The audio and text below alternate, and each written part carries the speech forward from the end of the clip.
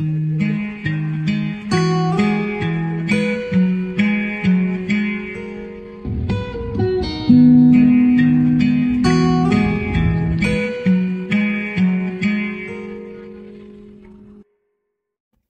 right, part two, and I would just like to ask, does anybody else like freak out over typos like I do? In the last video, I typed out a little caption about my previous videos on Zach Bowen and Addie Hall, and I wrote precious. It made me want to delete the entire video, but I didn't, so here we go with part two. So they said that Jaren wouldn't have had a problem getting in the car with these two because they were familiar to everybody who worked on Bourbon Street. But I would like to go on record and say that I'm not getting in the car with these two. But Jaren was dedicated to taking care of her 3-year-old, although the 3-year-old was with the grandmother at the time. She still took care of her, and she was behind on bills, so I can see her leaving with them. The police are going to figure out later on that those two had no intentions of paying her any money or bringing her anywhere to do anything but murder her. When they got back to this couple's house, one of them held her down and one of them stabbed her in the heart, and then they chopped her into little pieces.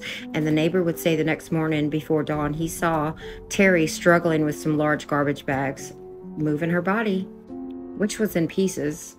The neighbor said you could smell bleach all the way to the street, like they cleaned it out, which explains why the cops found no evidence there, barely anything. I think they might have found a shoestring they thought was hers, and cadaver dogs hid on a burn pile. They found like a telephone circuit board that was burnt and a couple of items of clothing that were burnt, but they weren't definitively linked back to Jaren.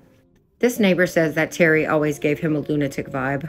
He said once he was in the yard doing jumping jacks in his underwear, just screaming all kind of obscenities. So definitely somebody you would not want to be around. One of the wildest theories about this is that magic and voodoo, that underworld, contributed to the motive here. That's never been proved, and actually they just kind of kept it out of court because it couldn't be proved. But they found like an altar and a lot of things in this couple's home, a lot of objects that had to do with the occult and voodoo. And it probably is not a coincidence, in my opinion, that this happened on the night of the Venus transition. This is like a very rare celestial event, and the two of those, Margaret and Terry, spoke a lot about that in some of their emails back and forth once he's in prison. The Venus transit is when Venus passes in front of the sun, and it's sometimes associated with sacrifices of love. So there's no weapon, there's no DNA that links them. This is all circumstantial stuff. But Terry, unbeknownst to Margaret, first of all, Terry had a lot of aliases, so she didn't even know his real name when they got arrested. He was wanted for failing to register as an offender.